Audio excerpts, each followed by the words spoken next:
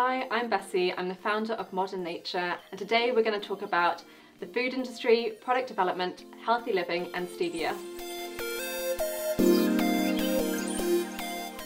Hello, welcome to ProfileTree TV. I'm Michelle Connolly and today we are with Bessie Rollins of Modern Nature and we're going to be hearing all about her company. So Bessie, lovely to have you here today. Thanks for having me.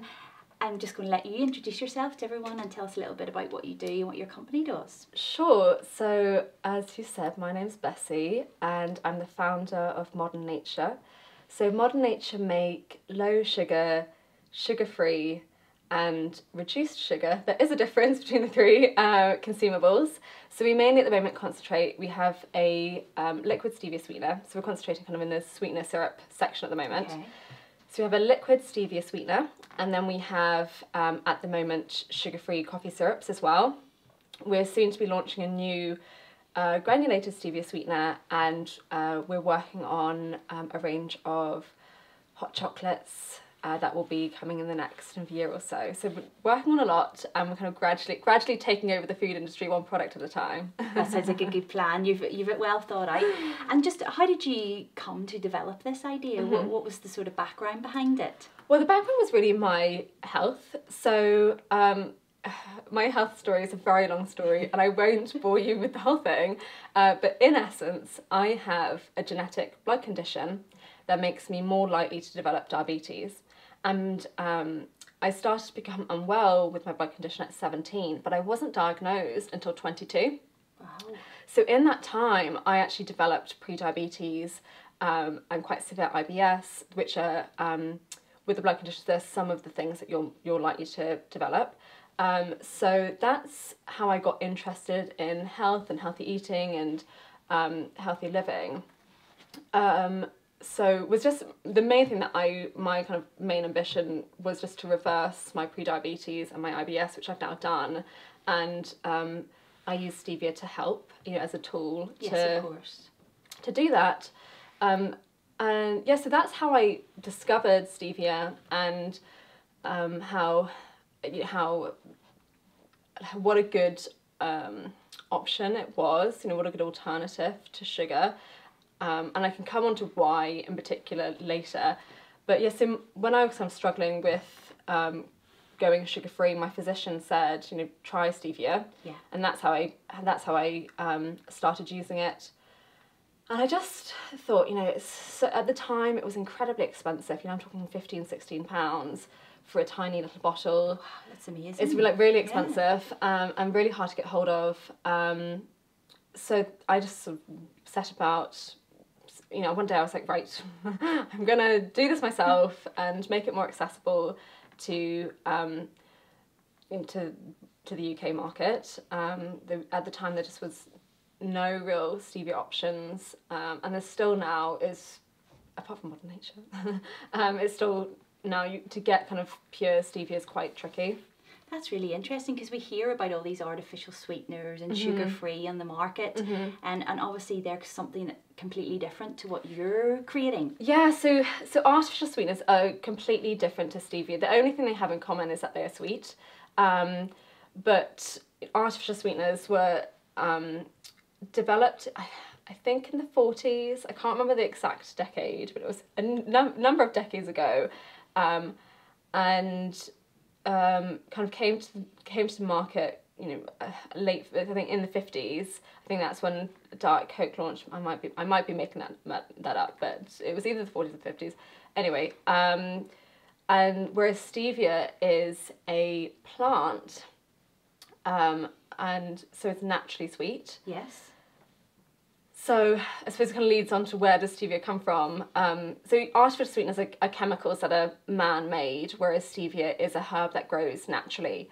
And stevia is native to Paraguay in South America, and stevia actually grows naturally right up to, throughout South America and right up to Texas.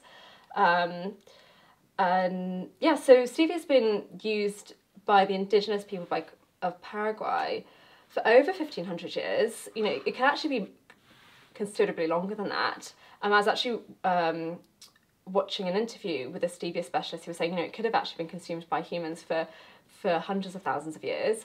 So that's the main I see the main difference is that it has actually been consumed by humans for a really, really long time. That's amazing, and Yeah. it's good to see that difference, because you know you're bombarded in the media about all these different things and what you should be eating, what you shouldn't be eating, and it's amazing to see that actually most people probably don't know the difference between. They don't, yeah, and I think of stevia as well, because with labelling, the way that we legally have to label stevia is sweetener, then colon, then steviol glycosides, which is its kind of scientific name, and then brackets stevia leaf extract. So it takes up quite a lot of space on the label, and that we have to label it that way.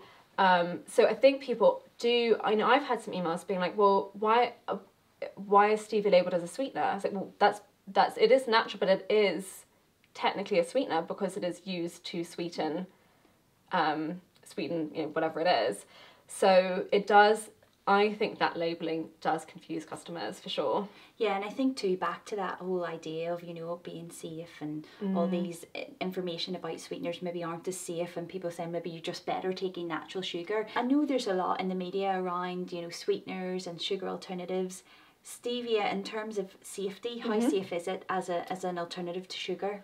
Whilst it's a new ingredient in the UK and the US, stevia has actually been really well integrated into the Japanese food industry. So if you go to a supermarket in Japan, many of the food products there will contain stevia, and Japanese they're consistently coming out as, you know, the healthiest nation, and you know, and much lower levels of obesity and diabetes than countries in Europe or in the States. Isn't it? Yeah, it's so I think because people are only just starting to hear about it in the Europe and the US, there's an idea that it's something new and it's unknown, and it is something that is very much being consumed by humans for a long time, very, very well studied. For it to be to go through that process where it can be approved as a sweetener, it has to go through a really rigorous research and testing program to be approved, and there are quite a lot of a lot of the studies that have been done you can actually go and read online, and I would really recommend that people go and do that, so that they have an understanding of stevia if they do have questions about it. But there is one that I came across a while ago that I really like because it's really simple. It's been done. It's a human study, and it's kind of more of an observation. So I'm just going to summarise the study. Of course, yeah. So 486 first-year students belonging to 4 Chilean universities were evaluated. So this was a study done in South America and Chile, observing nearly 500 students. So each student completed a weekly food frequency questionnaire, including food and beverages containing stevia. So they completed a food diary, and it was calculated how much stevia each person was consuming based on what they were eating. Stevia has been used in the South American food industry for a long time as well. So it would be quite common to find stevia in food products. So 69.8% of the students consumed stevia every week, the liquid form being the main contributor to the dietary stevia intake. So that's our liquid stevia sweetener. Yes, of course, It would be, so 81.2% of stevia that they consumed was the same format as what we make. Only 1.4% of students went over the acceptable daily intake. So of the students studied, only 1.4% of them went over their recommended allowance of calories, right? Okay, interesting. So considering 70% of the people are consuming stevia regularly, a tiny, tiny minority are eating over their the limit that was set, yeah. That is recommended. So that indicates that stevia isn't increasing their appetite, which some of the questions is, well, if you're eating sweetness, do you then crave sweetness? And so this has shown that that's not true, and that's been my experience and what I would, what studies show. That's very consistent with what studies show. So the other very interesting thing was normal weight women show a higher stevia intake compared to those obese or overweight. So finally, the final kind of conclusion of the study was stevia consumption appears to be positively associated with normal weight in the students. So basically what it's saying is that the vast majority of the people that were taking part in the study were eating stevia regularly. It wasn't contributing to them overeating, and the more stevia that participant was consuming, the more likely they were to be normal weight.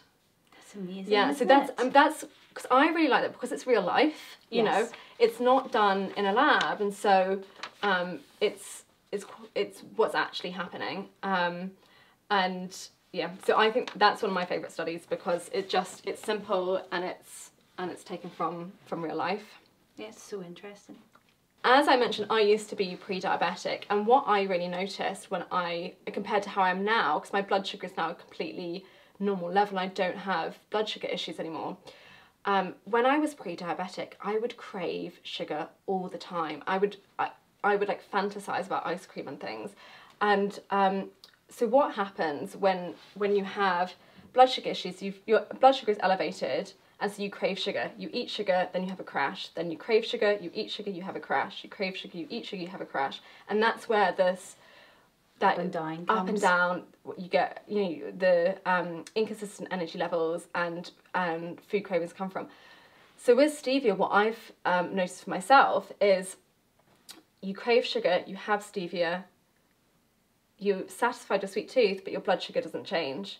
So then you're craving sugar less, and so you're not getting, so your blood sugar ends up being more consistent. You know, you crave sugar, you have stevia, your blood sugar's consistent. You enjoy sweetness, so you have some more stevia, your blood sugar's consistent, and so it prevents that. And probably that immense craving that, yes, you might want a wee bit of sugar now and again, but you're not feeling the need to really eat it. I don't feel the need to and I think this is the thing with I don't think that the public are given all the information around obesity and diabetes and what you would expect to experience and how difficult it is to overcome these things. I know how difficult it was to overcome pre-diabetes, and that's not even full-on type 2 diabetes. And that's, you know, it annoys me when nutritionists and health experts gonna get on their high horse and preach an unrealistic approach. Yeah, it has to be realistic, because otherwise people just give up. Yeah, and you know, stevia's not going to be for everyone, but if you're someone that really craves sweetness and really, you know, you really like a sweet coffee, or you just can't go without that kind of that sweetness, stevia is a really, really great option to just, you know, to try. And if you know, as I say, it doesn't impact your blood sugar levels, so you aren't going to get the same negative effects that you get with sugar. I suppose you have to weigh that up as well. You know, it was on the news last week that 1 in 4 children in Northern Ireland are suffering from obesity and overweight and all of that, and it's all very scary. But I'm thinking, you know, even if you could reduce the sugar intake by 30%, that's actually massive and going to cause a massive impact, which again, I know it's the expense, but the expense of the healthcare system is probably even more. Yeah, I mean, the biggest challenge is that because stevia has been, whilst it's been consumed by humans for a long time, it has been introduced to the European and US food industry relatively recently. That I have helped companies develop products using stevia, and there is a lack of knowledge around it, around how it works, not how it works, but how to incorporate stevia and replace the sugar, or at least some of it. So that I think is a big barrier. It's just that there aren't actually that many people that know how to formulate products using stevia. So I think it would take a lot of time and to get to the point where 20% of sugar is just gone. Yes. But it is achievable. Yeah, and it is something that really does need to be explored as an option, because we're seeing the health system is suffering with children that aren't maybe exercising as much as they used to. Yeah. You know, the sugar's there, diets have changed, people can afford sugary treats and things more than they used to be able to. Do you know what? And that's a really interesting point, you're saying that people can afford it, because you know, life is difficult. You know, everyone's life is difficult. No matter how rich or poor, no matter what your size, no matter what your age, life is hard. And people, I think, do rely on crutches to kind of get through how difficult life is. And before it would have been, you know, drugs have been around for ages, you know, and that's where Coca-Cola came from. Coca-Cola contained cocaine, and that was it was developed and sold in pharmacies to help soldiers come off morphine.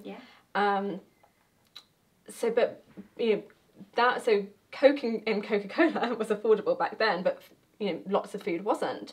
Whereas now, you know, cigarettes are incredibly expensive, alcohol's incredibly expensive, but food is still affordable. And I do believe that a lot of people rely on food as a bit of a crutch to you know, because life is hard and it's stressful. And we have the whole convenience route as well, where it's actually easy just to grab, you know, a bar of chocolate, easier than probably grabbing an apple or, you know. Yeah, definitely. But I mean, I think definitely less so now. It is definitely, and I've noticed, like when I was unwell and I had to completely come off and eliminate all sugar from my lifestyle. And I mean, not just cane sugar, but I mean, I was off fruit, I was off syrups and things like that. And so I remember it being incredibly difficult, but now, you know, that's only about, how many years is that? You know, between 5 and 10 years, it has gotten much better. I would say in the last 2 years, it's much, much easier to have a busy lifestyle and stick to, I think the RDA at the moment is the recommended daily allowance is 30 grams, I think, for an adult. And I think too, people are more aware that there are other options out there and that they have to be careful with their health, and you know, there's more education around it as well, which is great. But I'm going to take a wee step back, if you don't mind, and just talk about, so you had the idea and you decided that you were going to make the product. So talk us through that journey, because that's a big and that's a really difficult journey. And I think too, there's a lot of small businesses that have probably a product idea, and it's getting that idea from concept to that I've got this idea to how do I go through that process to actually develop it into something, to have a living, breathing product? It takes a while. I'm not gonna lie. Do you know what? There's a Blue Peter presenter, and I can't remember her name, but she has a really good saying, and it's that you just have to eat the elephant one bite at a time. You know? Not that we want to eat any elephants, but I think it's quite a good, you know, metaphor. Say there are 1,000 steps to take from having an idea to the point that your product is available for sale. You just have to take each step, and you know there aren't any shortcuts, and it is hard, and you will make mistakes, but you just have to take steps, and eventually you'll get there, which doesn't sound very optimistic, but there we go. No, but you're right, it is taking it, it's not jumping in with both feet and just thinking that you can develop a product. You've got the idea, and within a month you'll have a product sitting there in front of you. And in terms of sourcing, like the stevia, and what sort of process did you have to go through with that? Do you know what? Sourcing stevia was the easiest part of this whole process. We buy from a very reliable supplier, so they manage the farms. It's harvested by them, and then it goes through the process of the extraction process. So we are lucky that we have a reliable source, and it's very consistent. The price is very consistent at the moment. So that wasn't the problem. And even developing the first recipe, I mean, our recipe now that we use for our original liquid stevia is slightly different to what we originally started with. But even that, it wasn't that difficult. Coming up with the recipe is quite straightforward. Then testing it takes quite a long time because it has to go through shelf life. And I like to do actual, rather than doing accelerated shelf life testing, I like to do proper, you make a sample and you leave it there for 18 months to see what happens.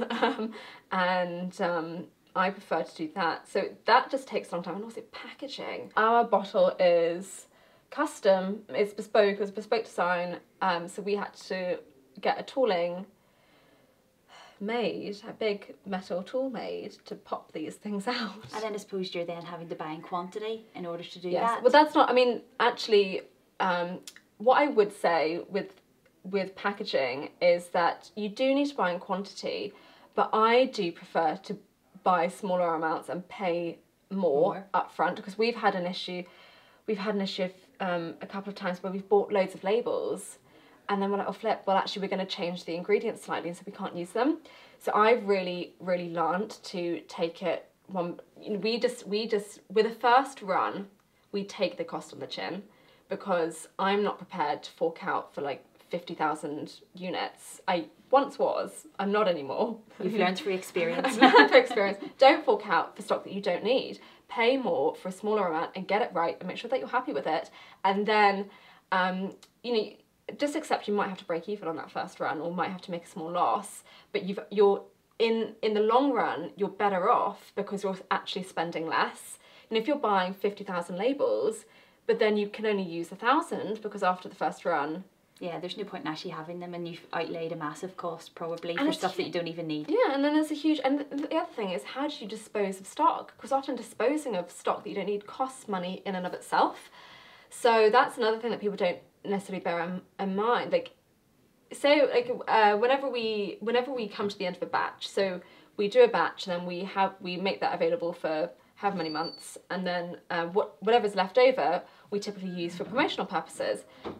So we'll either give products to subscription boxes, or we send them out to like, you know, marathons and things. Yes, for goodie of bags. course, yes.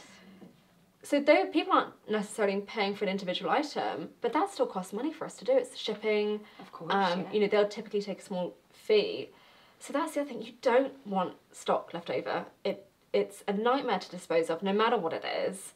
And it will cost you money to dispose of it. Giving it away for free sometimes isn't even an option. Which is really interesting, because you'd think oh, should just give it away. Yeah, people want a free product. But if you've got, you know, say if you're doing around 50,000 units, right, and then you've got 5,000 left over, so that's only 10%. So you've sold 90%, great. But getting rid of 5,000 units isn't easy. When you're dealing with a food product, obviously there's a lot of regulations that you may have to go through. Yeah. Was that a difficult process? Not really. I think our products are very simple and we try and use as few ingredients as possible.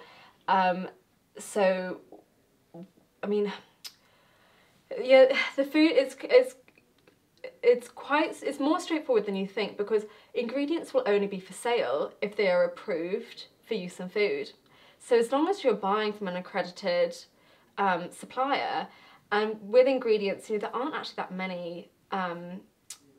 There aren't that many really big players that can source a huge variety of ingredients. So we only have a few suppliers that we manage to get everything from. And then, so when I develop a product, I get sent samples, I get sent spec sheets and data sheets and all of that. And so whenever we do a production run, we just have to, we get an ingredient, you know, one of the stock, and then we keep the safety sheets and we keep those on file forever. And yeah, so we only have a few ingredients for each product. So the key is don't use too many ingredients. Don't use too many ingredients. And so what would you say your biggest challenge was from concept to having that product in your hands? Packaging. Yeah, every time. It's really interesting. And you're currently innovating, or constantly innovating, and you have to, especially in the market you're in. So you're looking at new products as all we the speak. time. Yeah, at any given time, at the moment I'm working on 4 ranges at the moment. So extending an existing range. Oh, actually, no. Yeah, extending an existing range, replacing a current range, and then developing 2 completely new ranges. So, but that will come out over the next. I really like to get a new range out. We've really got 2 ranges out, so I'm saying like we do this all the time. But my ambition is to have a new range every year.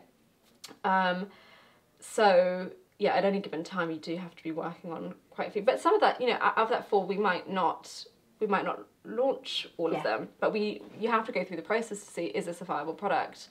And you do have to go quite far along the process to find out if it is or isn't a viable product. And in my opinion, the best way to find out if something is viable is make it and sell it and see if people buy it. And get your feedback. There's no... We've done so much consumer research and consumer testing, and the most effective thing is just to try and sell it. Yeah. Just to, you know, obviously with food, and it's kind of frustrating with food because you obviously have to follow the regulations and make it safe, it's not difficult to do, but you do have to go through that process. So I can spend 2 years developing something, and then we find out actually, you know, it's not selling as well as we thought it would, or actually we didn't consider this or that. So. yes. But I mean, in the startup community, there's a book, The Lean Startup, that most accelerator programs preach, and it is about just creating a minimum viable product as soon as possible. And I hate to say it, but they're right. Yeah. And I think that's, you know, it's good to know as well that yes, we're innovating and we're thinking of new ideas, but that sometimes those ideas don't work out, and that's okay. And Yeah. actually listen to your customers and take their feedback on board, and don't just keep on flogging a dead horse, I suppose, as they say, just because you think it's a really good idea. You need to take that customer feedback and look at your sales and look at your, you know, your data. But yeah, I mean, like with our current products, so we've got our liquid stevia, which sells really well, and then we've got our sugar-free. They're completely it's how many, I think 0.3 of a calorie per serving, so incredibly, it is technically because of that we can call it calorie free or 0 calorie, 0 sugar. And when I always talk about, a lot of companies are really secretive about what they do, yes. which I think is a really bad thing. I think you should be talking to as many different people and as many potential customers as possible to kind of gauge how people are reacting.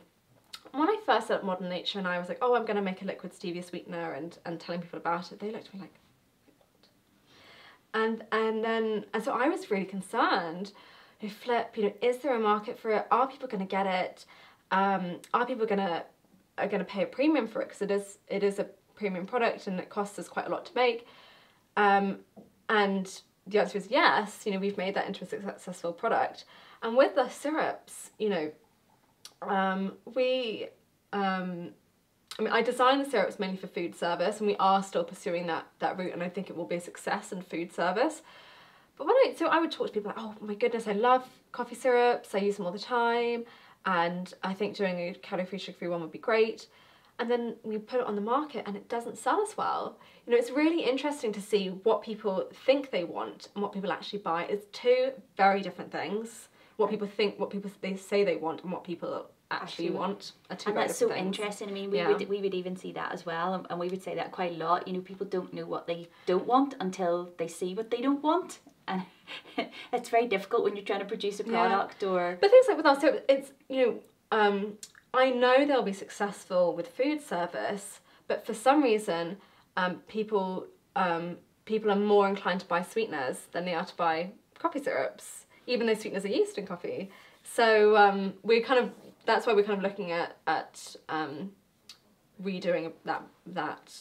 And that's really interesting as well, having that avenue and knowing that you have a product that people do actually want, but just switching the market, changing it slightly to fit your consumer and what you want. As you say, people possibly don't buy coffee syrups for home, but they're happy to buy them in a coffee shop, and or they're happy add them to pay 80p. Do you know the markup that coffee shops make on those syrups is bonkers, the markup. And so people aren't prepared to spend, you know, the £3 or whatever it is.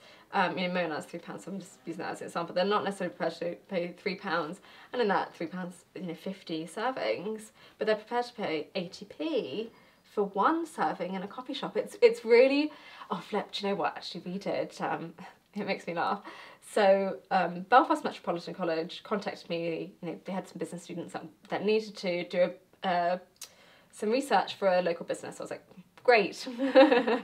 And they researched our syrups. So they did a survey where they asked people if they drank coffee. Obviously most people do, and if you drink coffee, you drink it every day. And then they asked them where they bought their coffee from if it was out of the house, and most people said Costa Coffee, and I think it was Costa Coffee than McDonald's. And then they asked how much are you prepared to spend on your cup of coffee, and the most popular answer, so I think like 70% of people shopped at Costa Coffee or something, most people said, in the same proportion, said £1.50 a cup. But they were the individuals going to Costa, where you can't get a coffee for less than like £3.50. So it was, I was like, flip, they're not even aware of how much they're actually spending on something that they're buying every single day. But they have this mindset that they're only spending a pound at a time, but they're really not. They're really not. So I found that quite amusing. Consumers aren't necessarily aware of their own habits. I find consumer behaviour really interesting.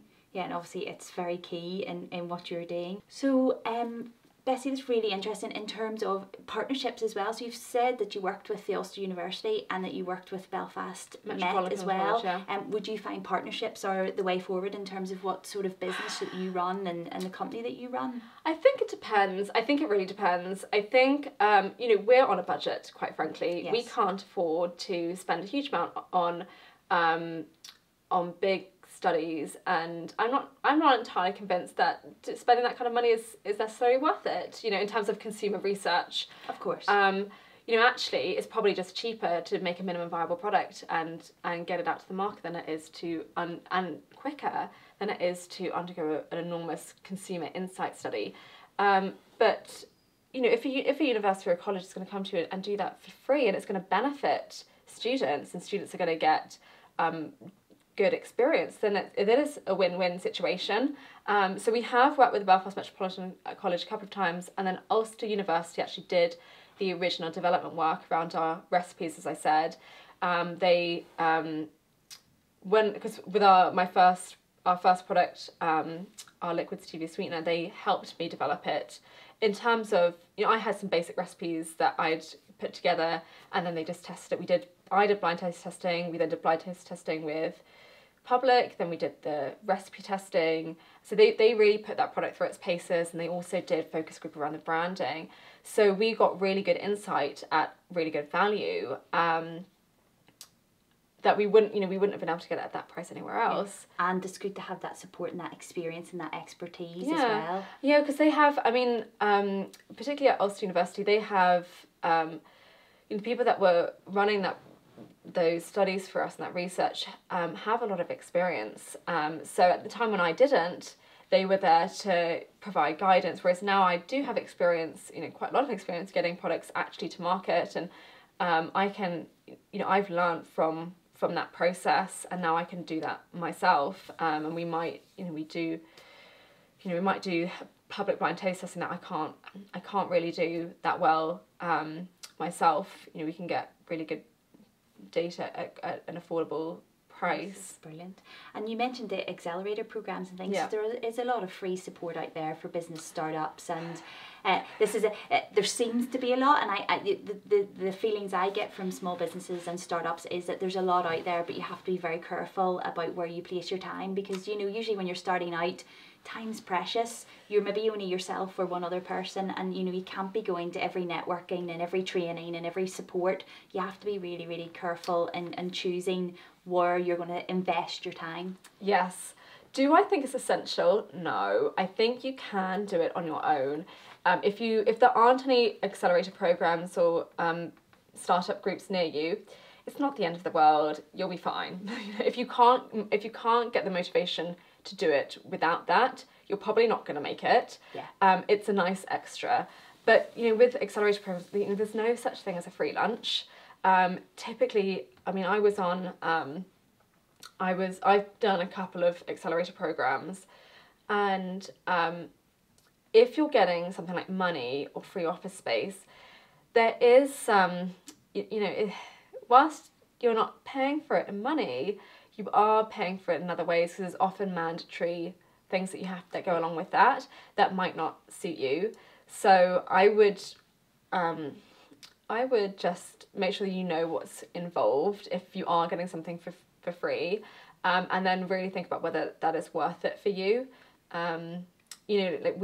With one accelerator program, we had free office space, but actually but it made more sense for me just to work at home.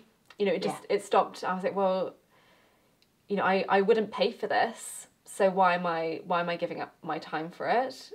And I suppose it's making that call for your business, and everybody's different. Some people really might need that environment where they need a community around them, or they need to bounce ideas off. But I suppose it's about being realistic about what suits you, and being sensible with your time, because you could be running. There's so much support out there. You could be running to training and networking every day, but then it holds you back in your business and what you're actually supposed to be setting out to do. Yeah, well, this is it, and so in the last 2 years, I've become much more ruthless with how I spend my time, because I just noticed, you know, I don't like making commitments that I can't uphold, and I don't like feeling like I don't have enough time. So, for example, around production time, when we do even just one production, or, you know, 2 or 3 productions in a row, that actually takes up 3 months. It takes up 6 weeks either side, because it's 6 weeks where I have to manage all the stock and make sure it gets there on time, and then make sure they have everything, our co-packers have everything they need and they're happy with what they're doing. And then we've never, ever, ever had a production run come out on time, ever. Right. And that's something that, again, you have to just be aware of and build into your timings. Yep. So I just do not do anything. 6 weeks has, you know, I'll go out for dinner with friends and things, but I don't make any serious commitments, because I have to be available to deal with a crisis. I mean, not a crisis, but by crisis I mean stock not arriving on time, stock arriving that we didn't order, production running over, you know, and then typically production runs over and then we get orders, and we don't want to fulfill it with current stock, with the small amount of current stock we have, because that might be a late date on it, and we want to provide fresh stock. So you know, we had the biggest hoo-ha with our packaging. We had to last minute completely redevelop our outer packaging, because our suppliers just became very, very difficult. Just all of a sudden they became incredibly difficult, and they wanted more money and upfront. And I just was like, do you know what? No, I'm not doing that. So we had to come up with a completely new solution. Sometimes you do have to just say no. Enough is enough. We have to think of a different solution here, well, and that's part of being a business owner too, isn't it? Yeah, do you know what? And you have to make really tough calls, like with the packaging. And that was a really tough call, because I've been really badly burnt where we've gone with packaging companies that, you know, I've been recommended packaging companies that turned out to be useless. You know, providing us with stock that was not up to scratch and was so expensive. And this is the other thing I would say with packaging: price doesn't equal quality. The solution that we've got at the moment is our most affordable solution that we've ever come up with for packaging, but actually it looks really, really good. But we just came up with a really simple solution to our outer packaging, because obviously we've got the bottle, but then we have to put something around it. We can't just ship it. We can't just ship it in the bottle for various reasons. So yeah, sometimes you're pushed down. Pushed down, you know, kicking and screaming the right route, and you just have to make a tough call. And I'm actually really glad that our packaging company now was very difficult, because it forced me to think of a solution that was better than what we had. You know, I'm much happier with our packaging now. It's a third of the cost, and easier to produce. And So you seem to be able to trust and work together, which is a big stress off your shoulders, especially during production time, when you've everything else to be thinking of, never mind just packaging as well. And interestingly enough, so where do you sell your products then? So our main customer is Ocado, which is an exclusively online supermarket in the mainland, on the mainland, and then Amazon UK. So we are exploring international Amazon outlets. So they're our main customers, and obviously on our own shop. We have an eBay shop. We have our own website as well. So that's who our customers are at the moment. But we are exploring. You know, obviously we do want to get into the multiples, and we do want to get into a food service outlet. So we have got a long way to go in terms of getting to the point of significant turnover. You know, there is still work to do there, but I think the benefit of places like Amazon and Ocado. I really, really love Ocado as a customer. They're really good to us, and they genuinely support innovative young brands. And it's a great place to launch food products, because there's less tough than the big multiples, and you can make changes quite easily. So it's good to kind of, you know, put a project out, see, you know, get real feedback, real sales data, make some sweets, make some tweaks, and you know, and gradually improve the product to get to the point where, you know, for example, at the moment our price point is $8.99. and I've worked really, really hard to lower our cost per unit without compromising. And that has been purely by reducing our packaging costs. We haven't altered the ingredients at all, or the quality of the ingredients. We've just reduced our packaging costs. Which is amazing, isn't it? Yeah. So we're in the process of, we're going to be shortly reducing our retail price, and that will really help us get into supermarkets. Yeah. But we've managed to do that because Ocado customers are prepared to pay a higher price. So we've created a premium product that was we had all singing, all dancing packaging. People bought it, they liked it. We were then like, right, to get to the next step, we need to lower the price. Of course. How are we going to do that? Improve the packaging and just make it more economical. So we do that. Then because the price has gone down, sales have gone up, and then and then we kind of gradually make it to multiples who really demand a competitive price. Yes, and that's the more difficult market. And so at the minute, everything is online, which is really, really... Yeah, everything's online, yeah. So with our packaging, this change came about because our packaging suppliers became so difficult. And it was really a blessing in disguise.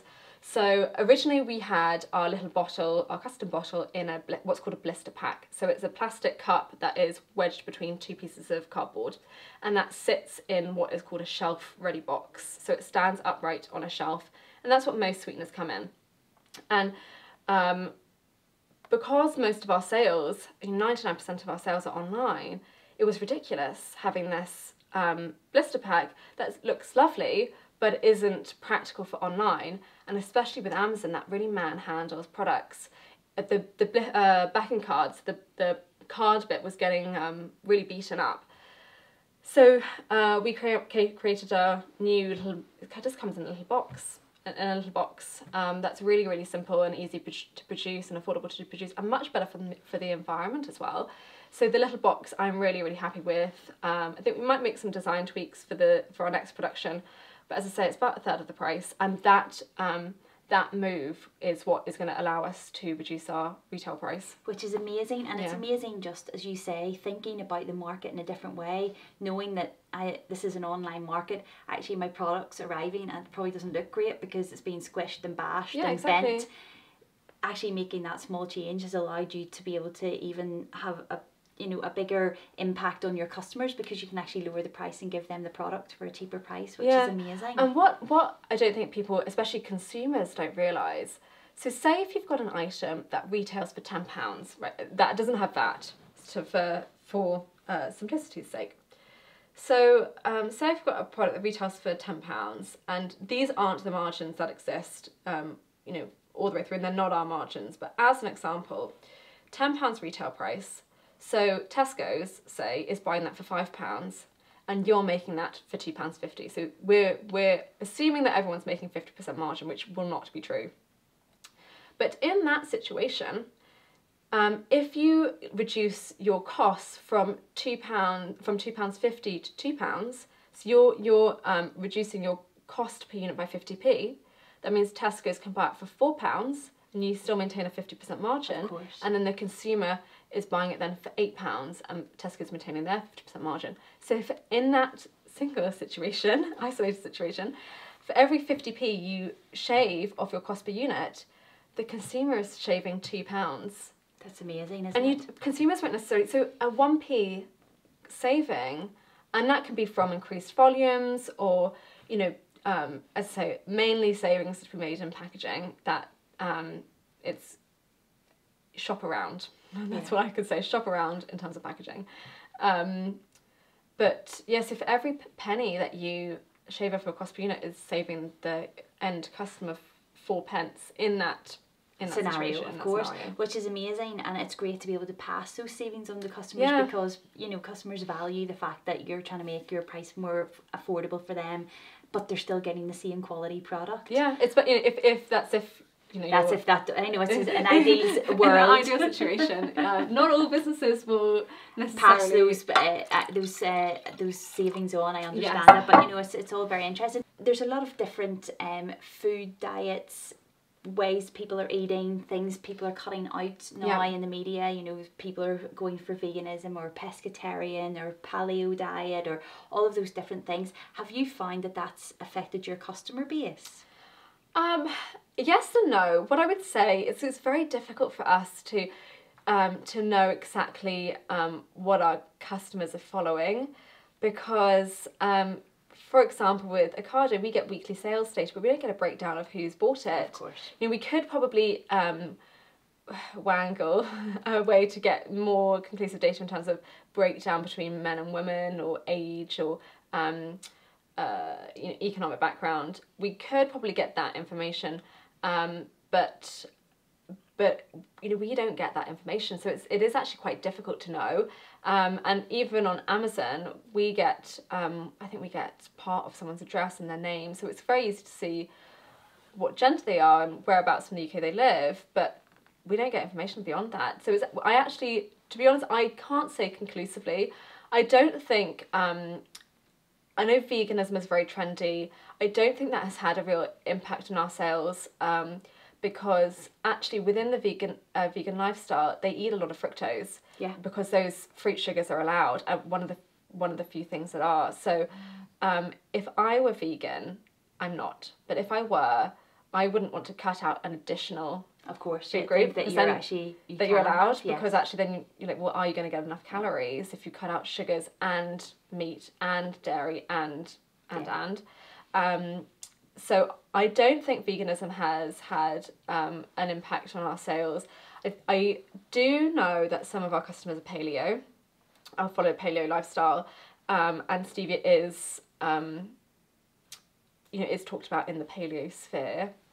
But I think the main thing that's driving our sales is just the awareness of sugar, and also the awareness around sugar alternatives.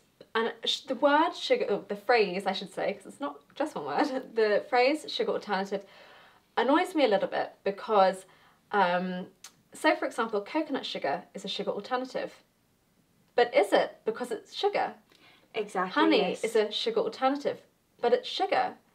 You know, fructose. Fructose has started. I've noticed a lot of light soft drinks, upmarket light soft drinks, are using fructose instead of sugar, but it's sugar. And actually, what I would say with paleo is that a lot of paleo people don't eat fructose, and they will use stevia instead. So I would say out of all the lifestyles, I would say paleo is probably one of the ones that would be one of the lifestyles that would go to stevia as a sweetening option. So yeah, the word sugar alternative kind of annoys me, and I think it's really misused. But maybe there needs to be more education around it. Do you know what? They need to create a different name for sugar in that is naturally occurring in foods, and sugar and cane sugar. So because I would refer to table sugar as cane sugar, and then the word sugar, I would just assume any other naturally occurring sugar. And all sugar is natural. There's no such thing as artificial sugar. Yes, of course. And again, as you say, it's back to that idea of education and being aware of the different alternatives. But it's a very confusing topic. Yes. You know, it's very it's a really confusing topic. And you know, I really wish there was more education, more healthy eating education. Not even healthy eating, there's information given in schools about, you know, what is a protein, what is a carbohydrate, what is a fat, what is a sugar, where does sugar come from, what's it in, you know, how to cook. You know, I really think there needs to be more done there, because I don't think it's really fair then to get angry when people aren't making the right food choices. We're like, well, you haven't given them all the information that they need. And as you say, it's not even what is the carbohydrate, what is the protein, it's actually putting that in context, as in, you know, when you are cooking, this is what it looks like. That's too much sugar to be eating within a day. Looking at daily records and actually putting that in context in real life scenarios, so that people are really understanding it on the ground. And as you say, education's so important, because, you know, you go through school and you don't have that information, and then, as you say, it's very difficult for people to make the right decisions because they're not making informed choices. Yeah, and do you know what? I was at my sister's baby shower a month ago. And So everyone there has been very fortunate, all the women there were really fortunate that they were all well educated, they'd all gone to university, and I'm pretty sure everyone there knew how to cook. So we sat down to this really lovely home cooked meal that was, there was so many options, coronation chicken, salads, new potatoes, lovely vegetables. So it was a really decadent meal, but it was all really healthy and prepared from scratch. And after the meal, I was like looking around, I was like, flip, not one woman here is overweight, and a lot of those girls had already had children, and I was the youngest person there, and you're like, flip, statistically speaking, like 60% of the people here, so there were, I think, 20 girls there, so 12 people should have been at least overweight, if not obese, and not one girl was. That's interesting. And I just thought, flip, just because I find I really like sort of looking and observing people's behaviours and what they're doing and how they're eating, and I find that really interesting. Just because it's obesity, and diabetes and is such a big problem, and I was like, flip, actually this is actually really unusual, but we didn't think anything of it. No, I was the only person being like, flip, this is technically a party, but it's been really well prepared. The dips were all things like hummus and vegetables with hummus and things, and olives, and so it was a lovely event, and we all had great fun, but it was very healthy, and that's because we could all cook. All the different girls brought something different. And back to that, maybe just even, it's life skills really, isn't it? It's how skills, to cook a healthy meal that's not a convenience food that you just shove in the oven.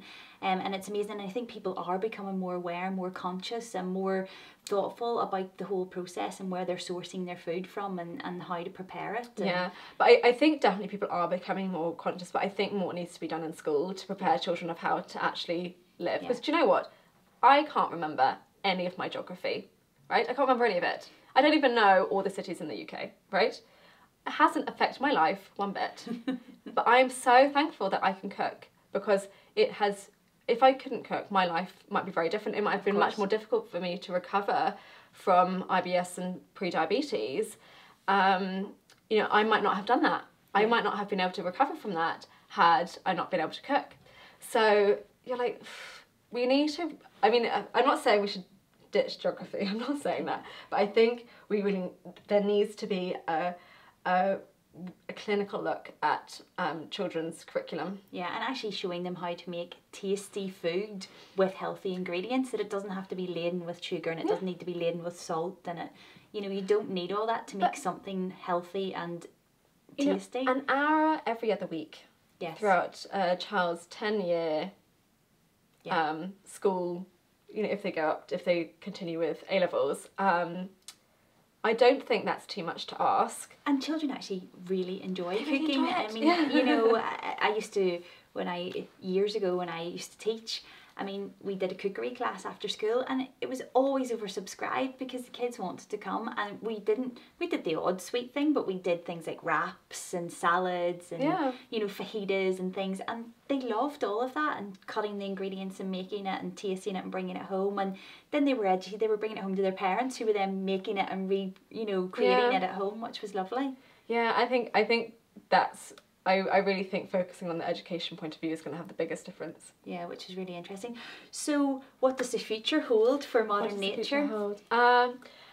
Lots more products coming, lots more products. I think for us the key to expanding is to create more products and to get them down to a competitive price point, and we are looking at kind of expanding outside the UK, particularly online, because that's not too difficult to do.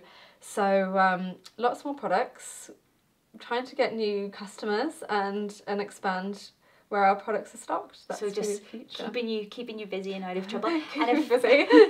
And Bessie, if anyone wants to try out your products, where's the best place? You mentioned that if you're in the mainland, then Ocado. If you shop on Ocado, then you can get it on Ocado, no problem. Amazon is probably the easiest place for everyone. We do have our own eBay store, so that's us shipping it ourselves on eBay, and then we do have our website as well, which I think will be here. So yes. So everyone needs to try some sugar-free alternatives, be that little bit healthier. And as you say, it's not about replacing all the sugar in your diet, it's just reducing and making that conscious little change. But thank you so much, it's been so interesting. It's been a pleasure to be here. And all those alternatives that are out there, it's amazing just to be educated in what's happening and the whole products and the process. So there'll be lots of information for lots of people that are starting up. So that's all from us today at ProfileTree TV, the content marketing agency, and thank you for watching.